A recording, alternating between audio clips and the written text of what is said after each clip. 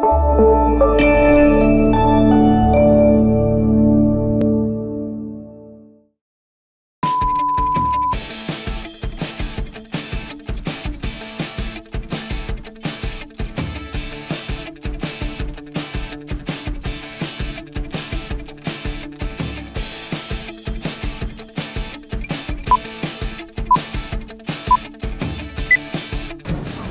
thank you all for coming this morning. The weather's not the best, so I really appreciate you guys making the effort to be here. My name is John Remus. I'm the chief of the Water Management Division at the Missouri River Basin Water Management Division in Omaha, Nebraska. Our office is responsible for regulating the 6 main stem Missouri River projects. We've got meeting materials on the table, agenda, copies of the slides that you're going to be seeing today. Does anybody need a copy of the slides or the agenda? Okay. Ed, can we get a we have copies of the slides. Okay, we've got it. Thank you. Where are we at? Okay. The purpose of this meeting is to discuss the status of the main stem system. As it was Monday. Well, it may have changed a little bit over the last few days. Then we're going to talk about different operational scenarios that we've analyzed in our AOP report. So, if we're here to discuss that, what we are not here to discuss is litigation. There's a number of lawsuits in the basin. A couple of them have to do with the operation of our projects. Those court cases are ongoing, so we're not going to be answering questions or making comments about that. It's core policy not to do that, and so we're not going to be answering questions. We will, during this time of the lawsuits, we are going to continue to meet our statutory obligations and operate the Missouri River system for its authorized purposes, as described in our master manual, and as we will comply with all the laws, including the Endangered Species Act and the 2003 biological opinion. I want to assure everyone in the basin that the Corps remains fully committed to our flood risk reduction mission and protecting stakeholders when we can from significant runoff events that pose a threat to human health or safety. So that's where we're standing today. You may have heard about litigation, you may even be interested in that. We're just not going to be able to talk about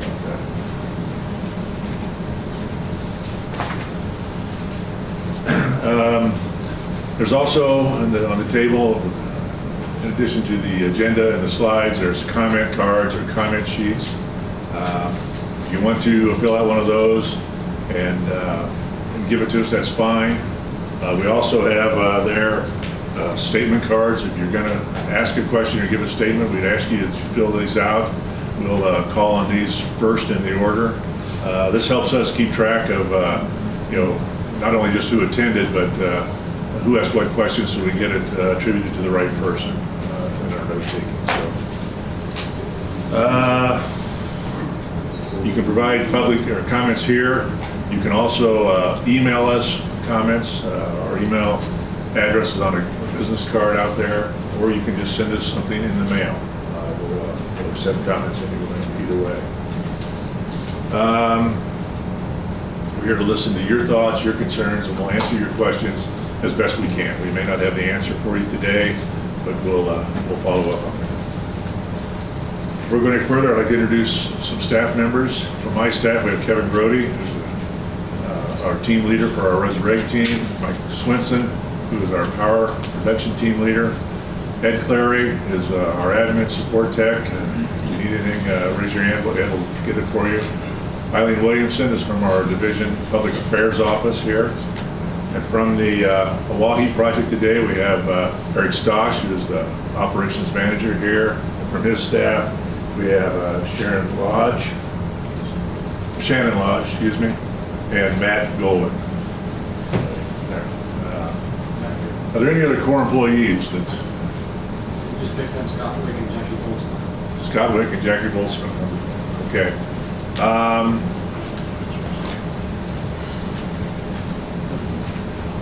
We were going to have a gentleman here from the National Weather Service, but he's in Aberdeen and didn't want to make the drive over today due to due to the weather, so he's not going to be here. Are there any other federal agencies, representatives in the crowd that would like to be recognized? I'd also like to recognize elected officials. Are there any representatives of Congress or their representatives here that would like to be recognized? Rick Fowler, the Congressman in Nolan's office. Thank you. Anyone else? Yes. Kim Olson was Senator Round's office. Rebecca Herman was Senator Round's office. Any other congressional representatives or their? How about tribal officials? Any tribal officials that want to be recognized here? Yes, sir. What's that? Ron Blacksmith, manager, Minnewachuny Water Treatment Plant. Any other tribal officials or representatives? How about state and local government officials that would like to be recognized? Tina Titsi, Office of Emergency Management for the state. Steve Harding, the mayor of Pierre. Anyone else? Meeting format is going to go, Kevin and Mike are going to give a PowerPoint presentation that goes over the status of the system as it is and our planned operations.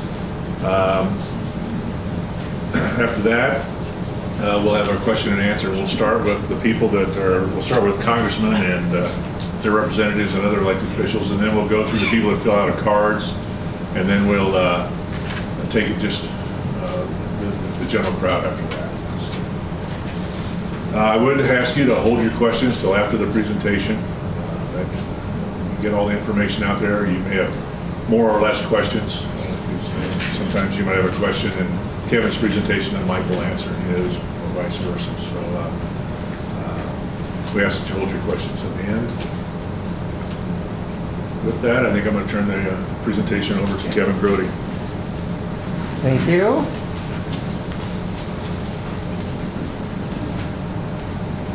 Does that help?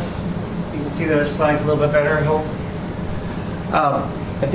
I'm not sure if John mentioned, but if you do have a written statement that you're giving, if you could give that to us, we would appreciate that. That will go into our notes, and then you don't have to depend on our note-taking skills, so which sometimes is not what you are really trying to say.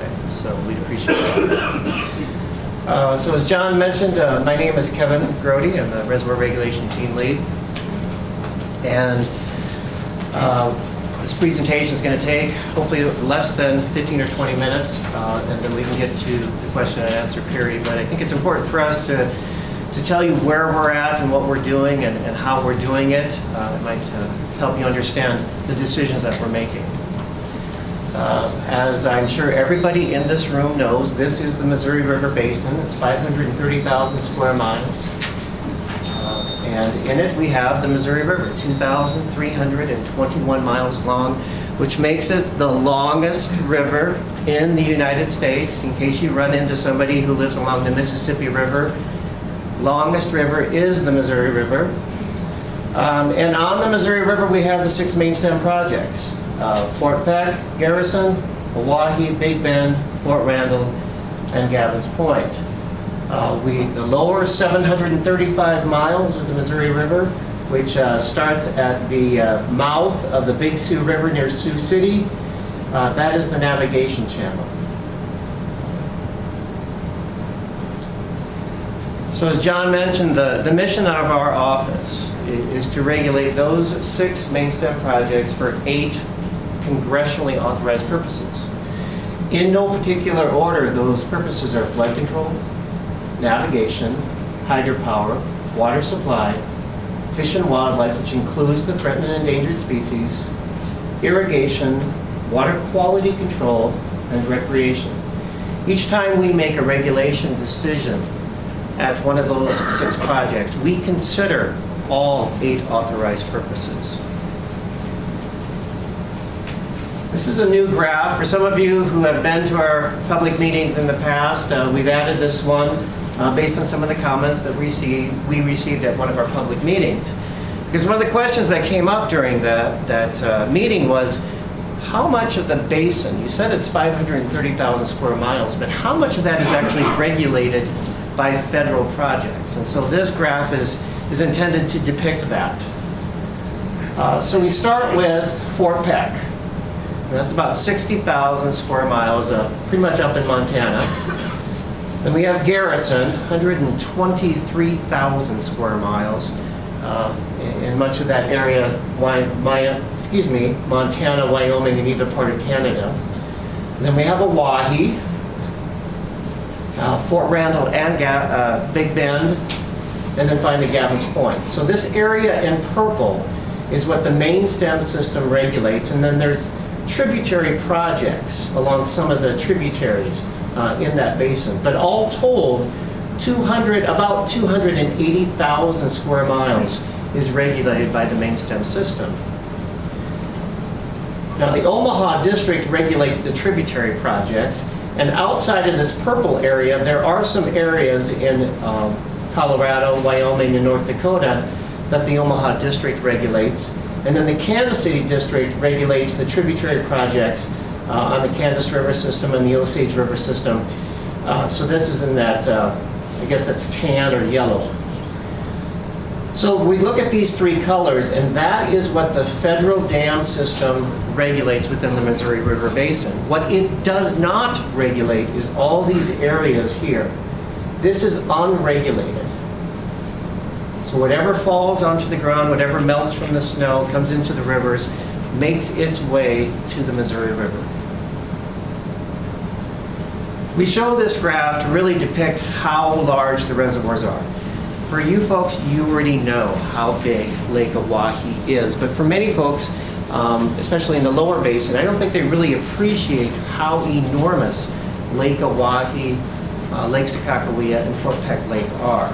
They are tremendously large projects, and they were designed that large to get us through long extended droughts. In particular, the 1930 to 1941 drought back in the Depression era, to get us through a long extended drought so that we have a reliable water supply during those dry periods.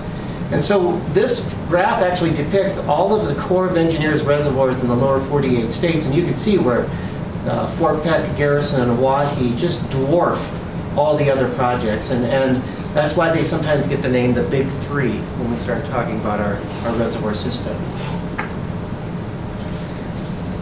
So you're going to hear us talk, and maybe if you've seen some of the things on our website or you listen to some of our webinars, we use the term system storage. And what we're referring to is that the 6 projects, they are individual projects, but when we make a regulation decision, we are often making a regulation decision at multiple projects. If I were to make a regulation decision at Gavin's Point, we would have to make one at Fort Randall, at Big Bend, and Oahe, and perhaps all the way up to Fort Peck, because we operate those 6 projects as a system. And so this graph were to depict if you took all of those reservoirs and put them into one, because some of our decisions are based on what is the total storage in all of the reservoirs. So there's 4 zones when we look at that. We have the lower zone, which is the permanent pool zone. That's the minimum amount of water we need in the reservoir system to operate for purposes such as hydropower. Then we have this carryover multiple use zone, and it is the largest zone on the system, and that is to get us through those long extended droughts. The last drought ended in 2007, and that's when we hit our historic minimum storage in the system. I'm going to skip this one, and I'm going to come back to it. And then we have this upper zone, which is the exclusive flood control zone. And just as the name implies, when we are in that zone, we are operating exclusively for flood control.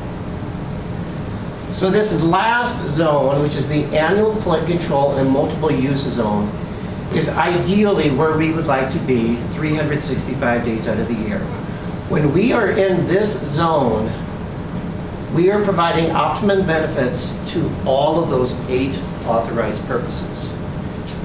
This is where we're at right now. We're about 3 million acre feet into this 16.3 million acre feet of designated flood control storage.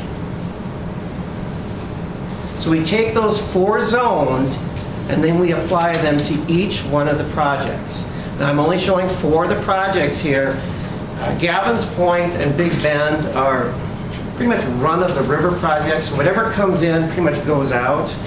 It's really the big 3 and Fort Randall that have flood control storage in them. So I'm just showing those 4. And just like I showed with the previous graph, you can see where each of those 4 reservoirs were a few feet into each of their respective annual flood control and multiple use zones. So I'm going to switch gears here and I'm going to talk about runoff. And the important thing to remember about runoff is that there are 3 components to runoff. There's plains snowpack, there's mountain snowpack, and there's rainfall runoff. We're going to talk about each one of them. So the plains snowpack normally comes off in March and April, and in previous years, it's been coming off in January and February, but not in 2018. It has been a long, cold winter. I don't need to tell you that. You've lived through it. But this has been when the plain snow has just continued into April period. But during March and April, during that 2-month period, we normally see about 25% of the annual runoff into the upper basin. When I say upper basin, it's above Sioux City, Iowa. Mountain snowpack accumulates from November and sometimes late October, usually until mid-April. And then it starts melting out, and then we see that runoff in May, June, and July. We also get precipitation during those months. So during May, June, and July, we normally see 50% of the annual runoff into the upper basin. So in this 5-month period, March, April, May, and June, March, April, May, June, and July, we would normally see about 75% of the total runoff into the upper basin. And during the other 7 months of the year, the other 25% comes in. Our forecast, and we just updated this on Monday, we call it a mid-month check. A lot of things happened over the weekend. You know that. There's a lot of snow that came through Nebraska and South Dakota. And we decided we need to assess what our forecast is looking like. We did what we call a mid-month check. We increased our forecast to 33 million acre feet, which is 130% of average. So I'm going to step through each one of those runoff components. So I'm going to start with plain snowpack. Now this was as of Monday. So that's correct, April 16th. This shows, now if you were to look at this 2 or 3 weeks ago, you would have seen a lot of shades of blue in Montana. There was a significant amount of snowfall that occurred in Montana. And I got to point out, for some of you who haven't been to one of these meetings before, this graph represents inches of water equivalent. Sometimes we call it snow water equivalent. It's the liquid content in the snow. If you took a bucket of snow, put it in your garage and let it melt, the amount of water that's left over, that's the liquid content. So this is what that represents. So over the last couple of weeks, what we've seen is a lot of that snow in Montana melting off. We still have some really up in Canada and very northern part of Montana still to melt off.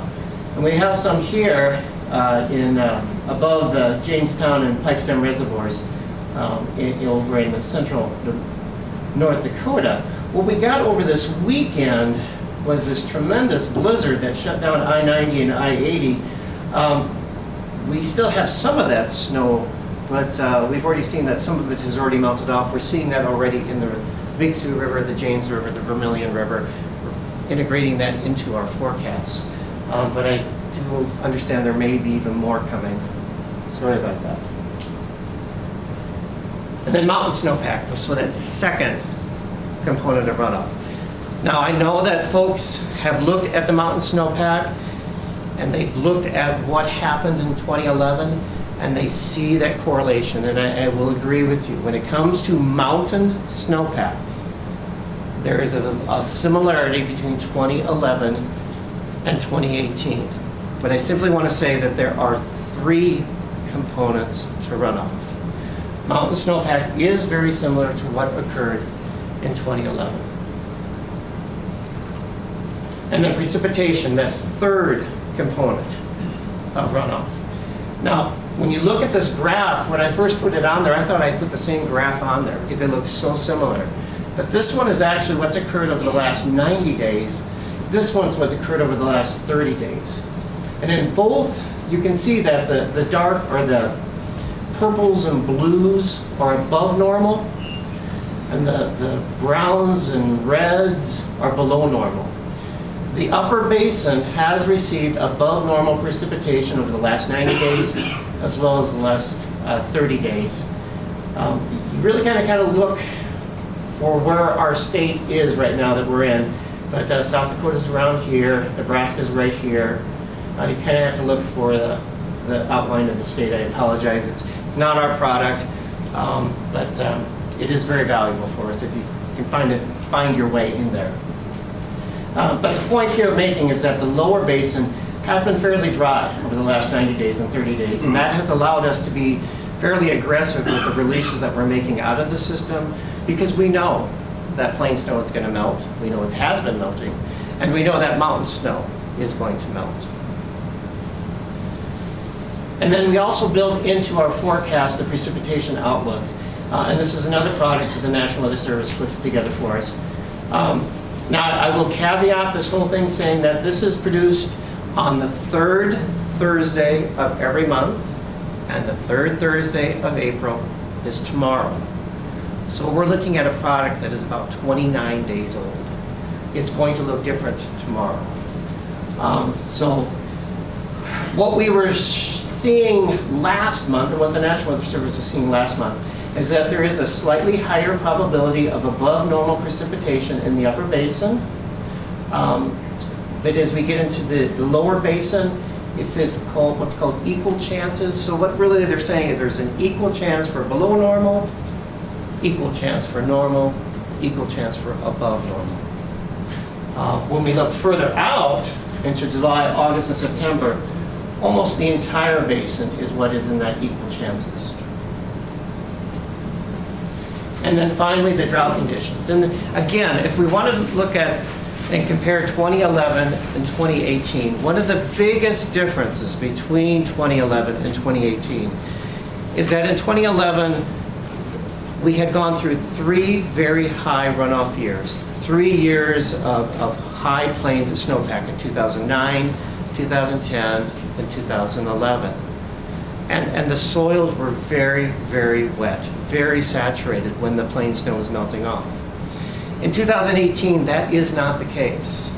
Much of the upper basin was in drought conditions going into the winter and through the winter. And what we're seeing right now, and you'll see it more when Mike gives his presentation, is that while the plain snow has melted, and there was significant plain snow, we're not seeing a lot of that being realized in the reservoirs. And it is our belief that a lot of that runoff from the plain snow is infiltrating into those dry soils. And again, this one's fairly old. It was released March 15th, again, the third Thursday of the month. This one's going to be updated tomorrow. So this one may show differently as far as the drought outlook. This one was actually updated just last week. And we can still see that most of the Dakotas and eastern Montana are in some sort of dry soil condition. So then we talk about that 33 million that I talked about that we did this mid-month check as far as runoff in the upper basin. And what we want to do is compare that historically. And we have 120 years of record that we compare that against. So we go all the way back to 1898. And so what I'd like to point, here we are right here, 2018, 33. And what I'd like to point out to folks is when I look at this graph, what I see is tremendous variability. The upper basin can be very wet one year, it can be very dry the next year. And during that 120 years that we have, we can see that there have been 4 times where we've had extended droughts in the upper basin, but we've also had years where it's been very wet. So one of the things we do is we take that runoff forecast, that 33 million that I talked about, and we break it up by month. In fact, we even break it up by reach. That's a little bit too much information to put on one graph. So we just show how we're breaking it up by month. So the red is the long-term average, going all the way back to 1898. The blue is what has already occurred, and the yellow is what we're forecasting. So we're going to start in January here. Now, we did have significant plain snow. We did have some warm days in January. Some of that plain snow did melt off, and that's where you're seeing above normal runoff in January. February was pretty cold. We didn't see a whole lot of plain snow melt off in February. March, we had some warm days that melted off. This April, you can see where we were forecasting it quite a bit above normal. That's the remaining plain snow that we expect to be melting off in the next couple of weeks. And then when you look into May, June, and July, you can see how we have them above average in each one of those months. That's really a reflection of what that above average mountain snowpack. And then as we get into August and September, all the way through December, it's pretty much closer to average, and that's really reflective of that EC, that equal chances that I was talking about regarding precipitation. So one of the things that we do, and it's a somewhat complicated topic to try to describe, but it's called service level. And it is not a release from a project, but it is a rate of flow. During normal conditions, we would have a service level of 35,000 CFS. And that is the amount of water that would meet the authorized purposes in the lower river. When we see conditions like we are seeing now, with above normal runoff being forecasted in the upper basin, we look to start the process of flood evacuation as soon as conditions permit. So in mid-March, we increased that service level 5,000. At the beginning of April, we increased it another 5,000. And on Monday, we yet increased it another 5,000. So that service level increase right now is at 15,000. It has been fairly dry in the lower basin, so that impact of the extra 15,000 isn't really being impacting any of those other authorized purposes, such as navigation or water supply. But what it is allowing us to do is begin that evacuation, because we know we're going to have a high runoff year. And we're lengthening the time that we have to make those flood storage evacuations. So we still have May, June, July, August, September, October, November. If we can extend that period, that means that we have to not go up as high later in the fall and summer. This also provides us flexibility to reduce releases when we need to. In fact, one example right now is that we are going to reduce releases out of Gavin's Point for about a week, we believe. That's what today's forecast is indicating, because all this snow that we received over this weekend, well, it's finding its way to the river now, to the Big Sioux River, to the James River, to the Vermilion River, to the Little Sioux River, which are all unregulated rivers. And that is, of course, finding its way to the Missouri River. We're reducing our releases to offset the peak downstream. When that water finds its way down the river, then we'll increase Gavin's Point back up, where we can continue on with that flood evacuation. All of this is contained within our master manual, and hands up, how many people have read the master manual? Okay, pretty much typical response. But it is all in there, and that is on our website. So if you want to do some fact checking, you can go and look at plate 6-1 in our master manual, and you'll see that how we decide that service level is increased is based on 3 things. How much water do we have currently stored in the reservoir system? How much does the Bureau of Reclamation have stored in their reservoir system? And how much are we forecasting for runoff for the remainder of the year? That gives us the guidance as to how we should be evacuating floodwaters, at what rate, at what point of the year. So again, the service level adjustment has been at 15,000. I kind of already talked that. But we will continue checking this. We're going to check it on May 1. We're going to check it on May 15. And it's not like we go on vacation. We are constantly looking throughout. We are in the office. Someone is in the office 7 days a week at our office. We are running the forecast 7 days a week, 365 days a year. We are monitoring what's going on. We are constantly talking to folks out in the field, such as Eric and Scott, to assess what the situations are. We make adjustments as needed. We try to keep you informed as much as we can. How many people here look at our weekly brief on our website? We put every Tuesday. Oh, thank you. Thank you. That's good to know. And I'm encouraged if you really want to know what we're doing, you know, that is one place where we try to keep you informed. It's only one page. We hope to fill it with relevant information.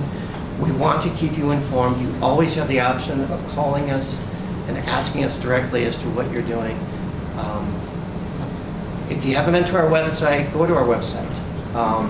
It's not the easiest thing to get around, but we try to put all the information out there so you stay informed of what's going on and what we plan to do. And with that, I will turn it over to Mike.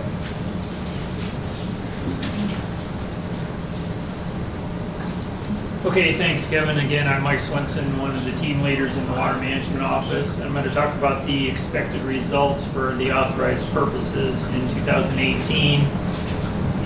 Before we go into those authorized purposes, I want to talk a little bit about our current regulations forecast.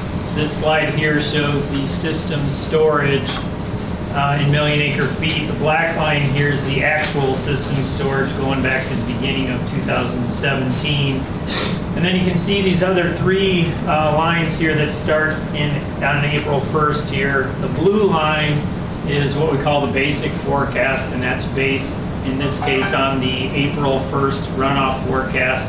We also run a wetter condition and a drier condition to give us a range of possible releases and elevations. And we refer to those as the upper basic and the lower basic forecast. Now, as Kevin mentioned, we did update the runoff forecast kind of before we left the office on Monday, so we didn't completely get that reflected in these slides, so I'll try to point out some of those things as I go here. You'll also see on this slide the three green triangles. In a typical type year, the first one here would set the navigation, that's the March 15th storage check, that would set the navigation service level for the first half of the navigation season. During a normal year, the July 1st storage check would set the navigation service level for the second half of the season, and also the season length. And then the September 1st storage check would set the Gavin's Point winter release level. Since we're at a raised service level now, those don't come into play as much as they would in a normal year. So again, going back to look at the black line, which is actual system storage, you can see we see that pattern that Kevin talked about earlier. We started last year right at the base of the annual flood control zone. We captured water during the year, the plain snow and the mountain snow, and then that water was evacuated throughout the remainder of the year until we started this year, again, right at the base of the annual flood control zone. You can see the black line here now is climbing, and that's an indication that we're capturing that plain snowpack. And then if we were to follow this blue line, you would again see it continue to climb from the plain snow and then the mountain snow, and we would evacuate that water through the remainder of the year. With our updated runoff forecast and the updated service level, the shape of this line is not going to change a whole lot. We'll be releasing more water from the reservoirs than we had on our earlier forecast, so that will offset some of the increase in runoff. This line here, which I think was about 63 million acre feet, is about 64 probably on the new forecast. and so it would come up a little slightly different. But the overall shape and et cetera of the line is not going to change a lot. With that, we would still have some storage available for unexpected runoff. As Kevin mentioned, we've had some similar inquiries about the similarities, particularly with the mountain snowpack being close to 2011. So on this slide now I've added the 2011 system storage. And again, this is a little hard to see, but you can look at your handout there. Here's the black line right here. That's where we are this year. Here's where we were in 2011. The difference between those storages is roughly 5 million acre feet. So we have more storage available now than we had in 2011. That 5 million acre feet is roughly about a third of the total flood storage from this 56.1 that Kevin talked about up to the top of the exclusive at 72.4. So 5 million acre feet, big difference between where we're at now and where we were in 2011. Similar charts in your handout and also on the slides here for the individual reservoirs. These show reservoir elevations rather than storage. And I won't go into detail on each one of these. This one's Fort Peck, here's Garrison, and since we're in Pierre here, I'll stop on Oahe here and talk about this little. Again, you can see this similar to the earlier chart. The black line is actual, this is reservoir elevation. Now you can see last year we essentially dipped to the base of the annual flood control zone, captured some water during the year, and then that water was evacuated. This dip over the winter or late into the fall and winter is somewhat typical. That gives us a little bit of extra boost in winter hydropower energy. Now you can see again we're capturing runoff here during the plain snow melt, so the line's coming up, and then the blue line again, that's the April 1st forecast. The new forecast, that should look actually quite similar, and maybe in some regards it might be lower in the sense that we've now expanded the service level and we're increasing the number of months of evacuation. So then moving on to the individual project purposes, this one is flood control. As you saw in the earlier slides, all 2007 flood water was evacuated from the reservoir system by mid-January. And Kevin's already gone into detail on covering the service level increases, which we did in mid-March, early April, and mid-April, in fact Monday. And Kevin already mentioned that we would make additional adjustments if needed in this service level. You also saw in the previous slide that we still do have storage space available to capture runoff and reduce releases for downstream events. That's downstream of Gavin's and would be downstream of the other projects as well. It's important to note that flooding can still occur due to rainfall events, particularly downstream of Gavin's Point. Our ability to reduce stages diminishes as you move downstreams from Gavin's Point due to the increased travel time and the uncontrolled drainage area.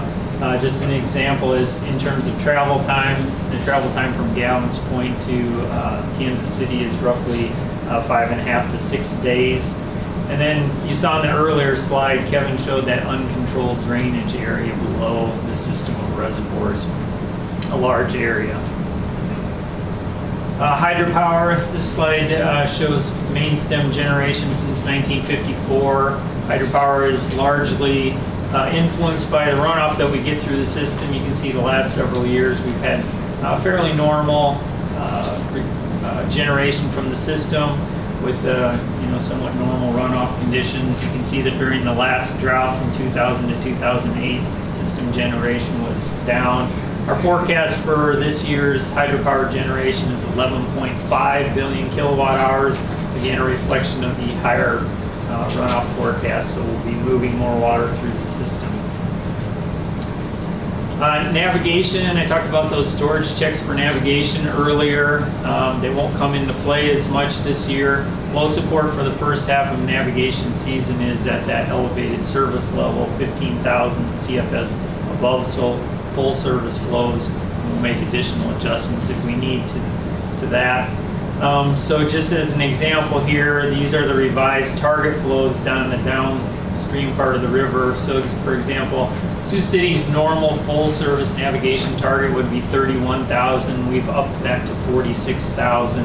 And these other locations, Omaha, Nebraska City, and Kansas City, also increased to 15,000 CFS on their normal flow targets.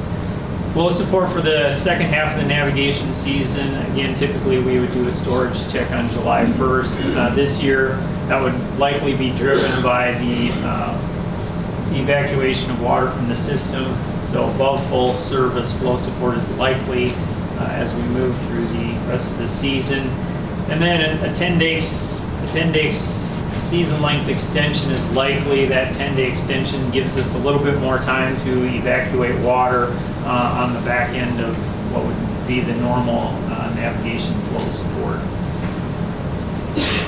Water supply, water quality, irrigation, and recreation, these for project purposes all require access to water. Again, with that higher runoff forecast, we'd have above average elevations and releases at the projects. We wouldn't expect there would be any impacts to irrigation and recreation from this. In terms of water supply, kind of looking out into next winter here, and again, this is based on the April 1st forecast. Gavin's Point winter releases of 20,000 CFS under the basic and upper basic forecast. That's slightly higher than the normal winter release of roughly 17,000.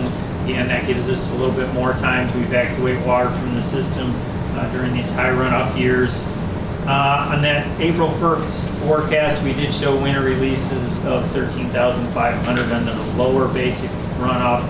I expect when we update the reservoir simulations that that's probably going to be higher than that based on our new runoff numbers. With these higher flows from Gavin's Point during the winter, we wouldn't expect any access issues on the lower part of the river. Fish and Wildlife, in the annual operating plan, we laid out that we would try to have steady to rising pools at the upper 3 reservoirs during the forage fish spawn, and if we didn't have enough runoff, then we would favor Garrison this year.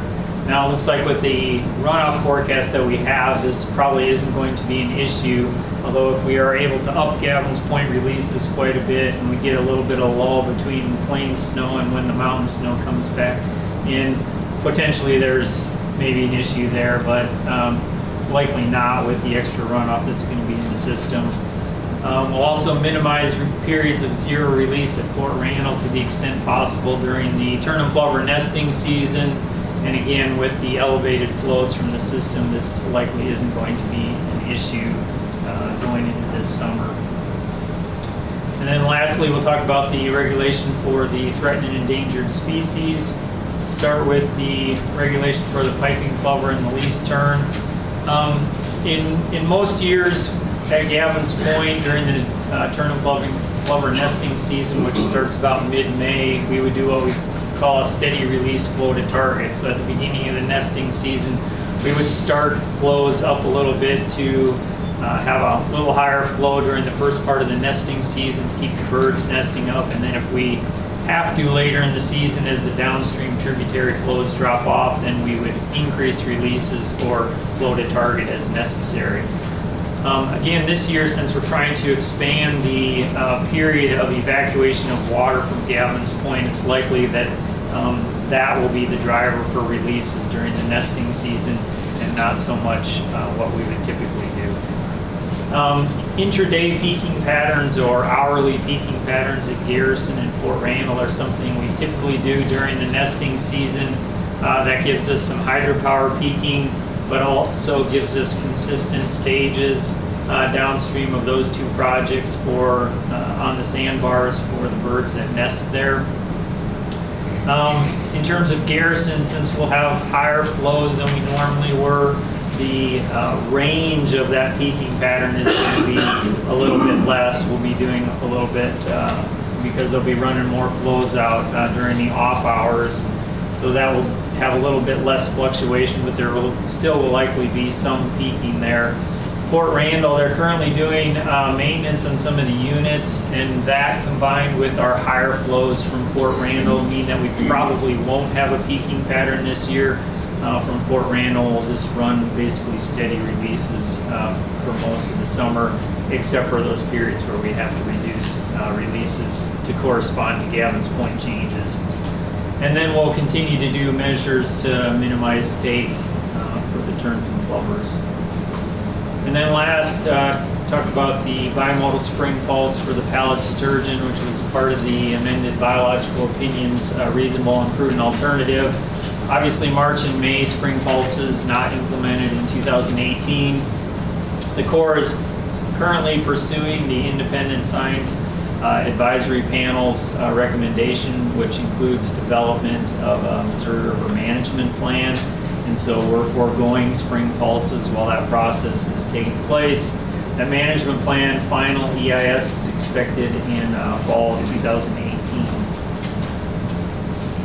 And so just to summarize then, Kevin obviously covered the above average runoff forecast, and then we showed obviously some higher reservoir levels, higher than average. And we talked about the reservoir releases being higher than average.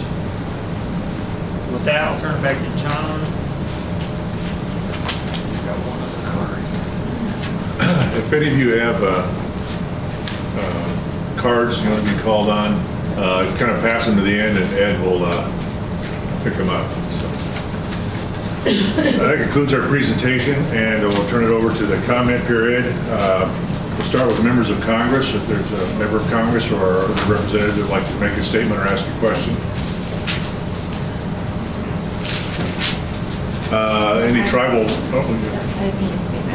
And if you state your name so that we can get that.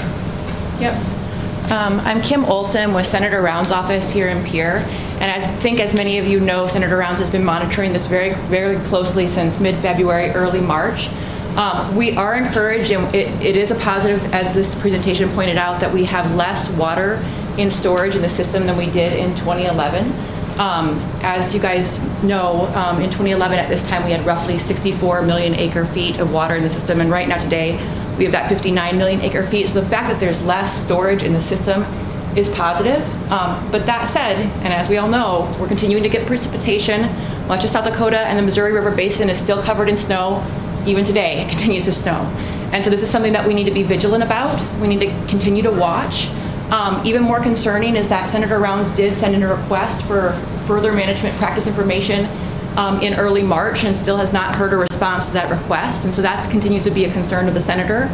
But that said, he's going to continue to monitor. And I think that you guys have seen the daily updates that he's been putting up and on our website. If you have any questions about those, you're always welcome to call. We are monitoring it closely. And should it come to that, he does have oversight authority of the Corps of Engineers, and it does have the ability to call hearings if we would have further questions. So let us know if there's anything that you have questions for our office about. Thank you. Any other congressional members or their tribal members or their representatives, would you like to ask a question or make a statement?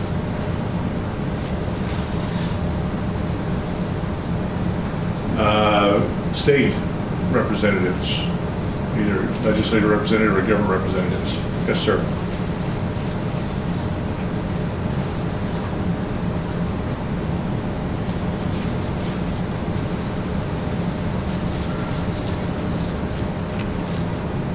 Good morning, I'm John Lott. I'm the Aquatic Resources Chief with South Dakota Department of Game Fish and Parks, and a letter of comment will be submitted formally by mail for General Spellman from Secretary Hepler from Game Fish and Parks and Secretary Perner from Environment and Natural Resources. That will be in the mail this week.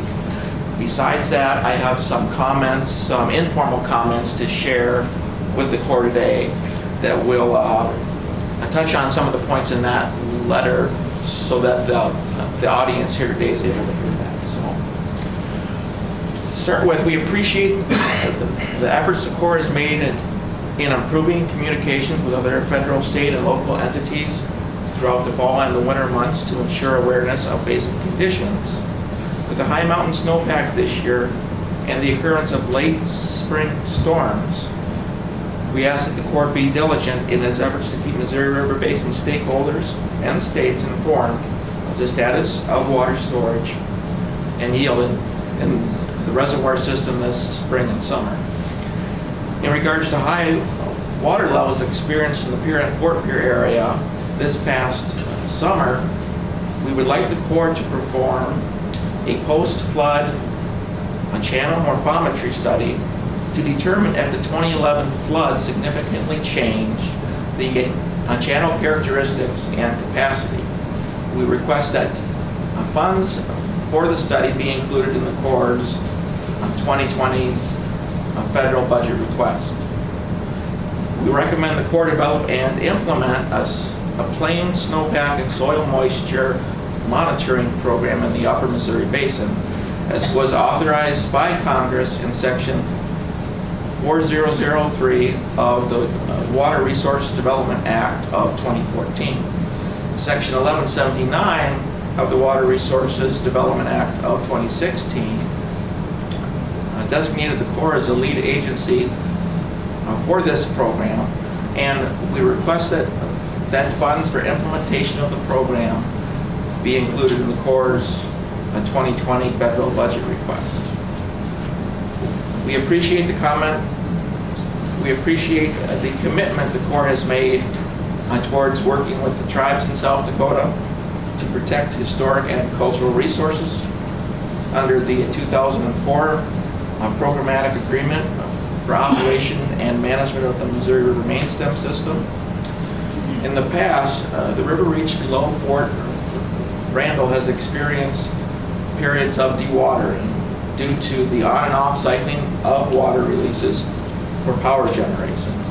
We recognize the Corps and the Western Area Power Administration have made efforts to reduce this practice. In fact, this past summer, there was a marked decrease in the cycling between high and low releases from the dam. We hope this practice continues, and from the presentation this morning, it's obvious that that will be the case this year.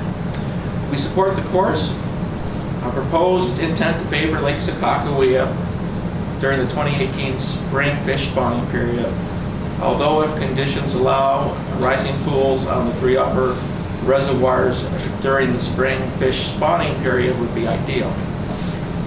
We also request that the state be contacted if a drawdown of Francis case is planned in that spring spawning period.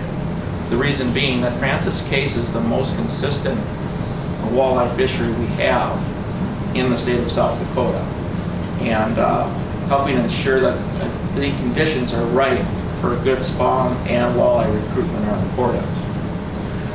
We also formally request that a mechanism be built into the annual AOP process to brief state fish and wildlife and water management agencies on the current status of conditions of the Missouri River system and initial plans for the following year.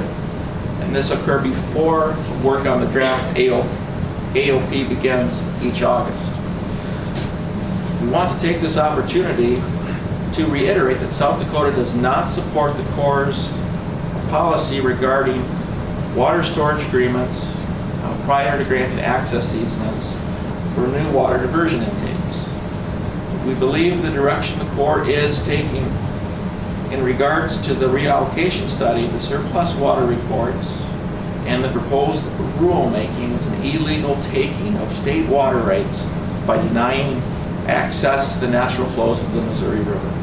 In March of 2017, Governor Dugard submitted his formal comments concerning the proposed rule, stating this proposed rule is unacceptable to South Dakota. We believe the Corps should abandon the efforts of the surplus water studies, the reallocation reports, and proposed rulemaking and lift the moratorium on issuing pump access easements by rescinding real estate guidance policy letter number 26. This would allow users who have obtained state water rights to pump water without further federal interference. And again, I thank you today for coming to Pierre on behalf of the Departments of Environment, Natural Resources, and Game, Fish, and Parks. We appreciate this opportunity to come. Thank you. have it. I'll email you. Okay, thanks. All right, any other state officials who would like to make a statement? All right, does anybody have a card filled out that they haven't handed in yet?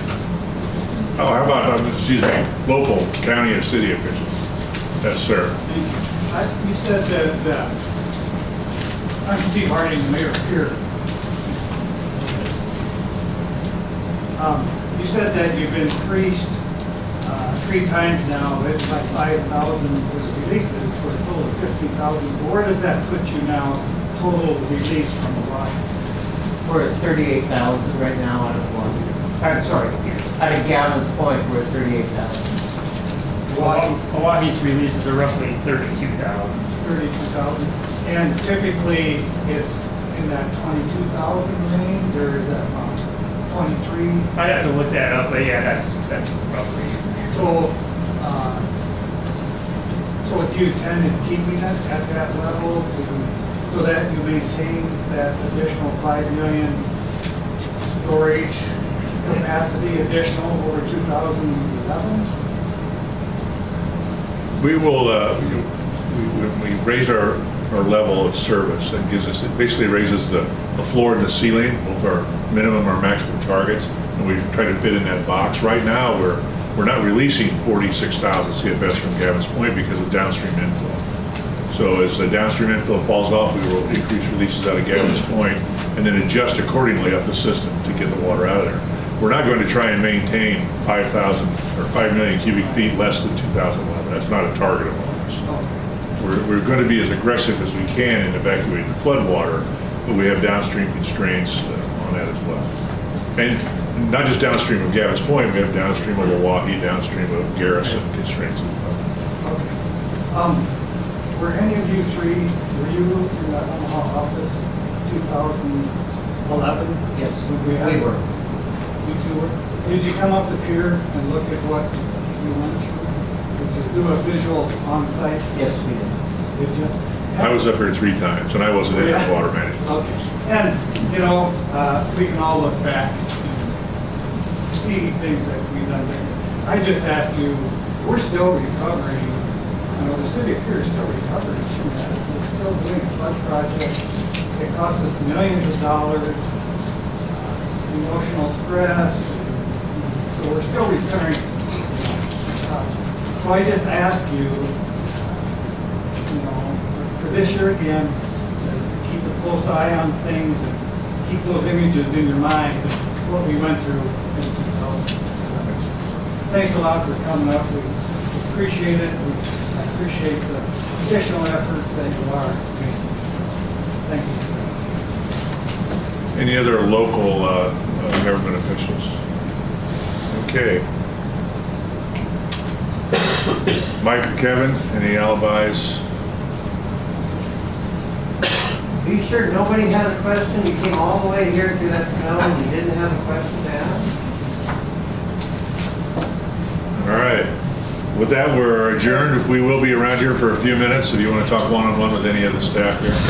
Thank you for coming.